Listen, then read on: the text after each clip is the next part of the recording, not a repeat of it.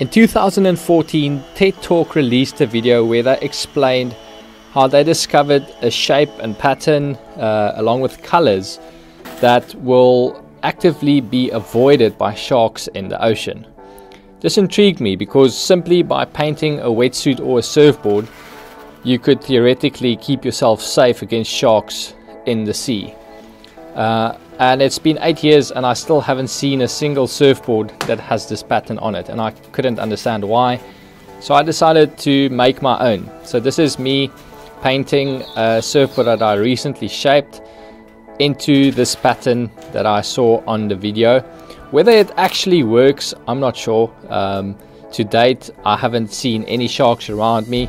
Not like I normally see many sharks around us anyway, but if nothing else, it gives me peace of mind. It's very important for me to note that if you wanted to do something like this, make sure that you are spray painting onto polyurethane foam and not EPS foam.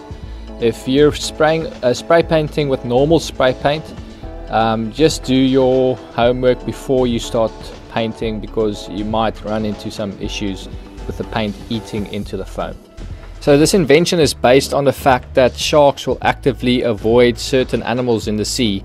For instance, killer whales. Killer whales are known to hunt sharks, even big shark species like the great white.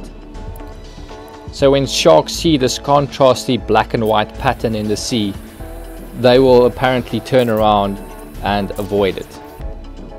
If you want to watch the TED Talk for yourself, I'll link to it below in the description so that you can see what it's all about.